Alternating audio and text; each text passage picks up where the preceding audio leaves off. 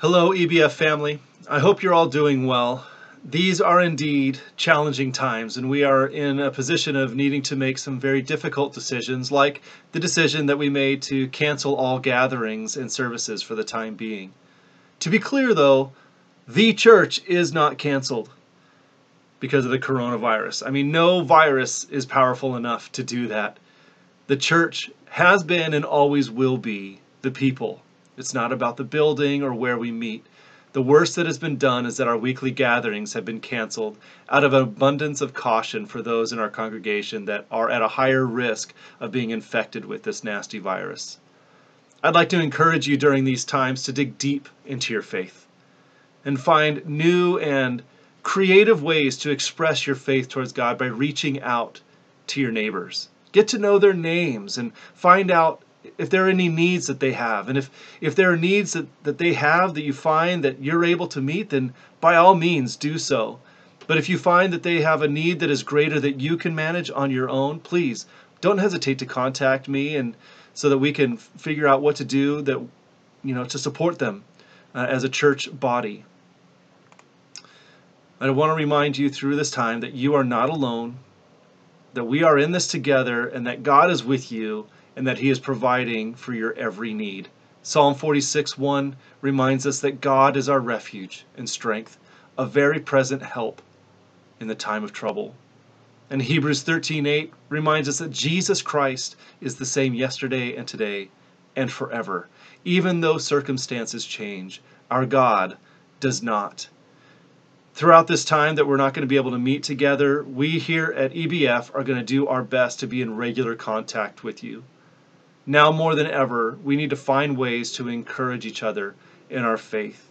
We are here to help you to continue to grow in your walk with Jesus and in your faithfulness towards Him. If you have a need, please don't wait for a phone call or an email. Please reach out to us so that we can be aware of your need and then do what we can to help you with it. We are here for you. Over the past week, I've sent out a couple of emails to keep you up to speed with the decisions that we've been making and why. We're going to continue to keep you informed as this situation continues to develop. We're going to be posting our updates on our website and sending them out through email on our Facebook page.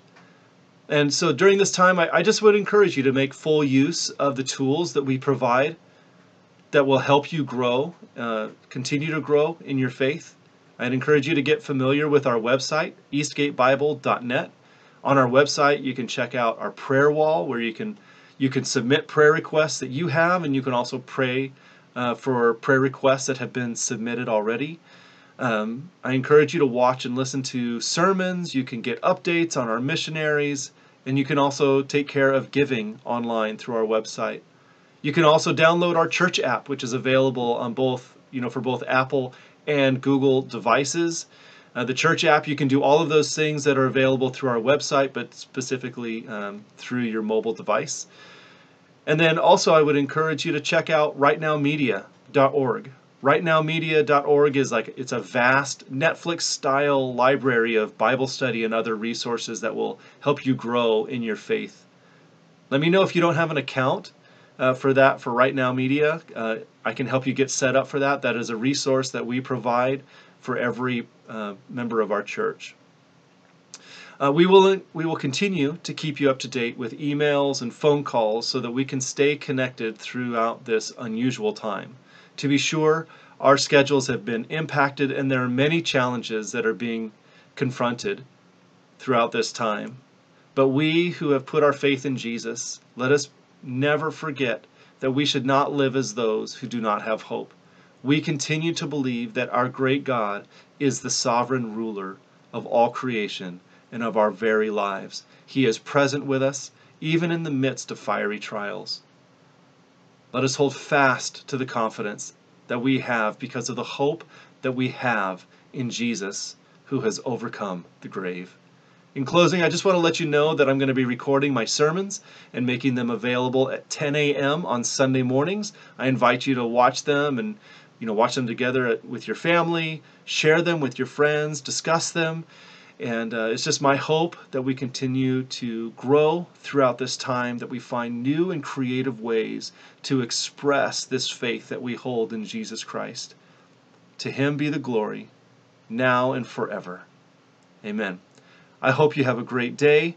God bless, and let us know if there's anything that we can do to be helping you through this time. Bye for now.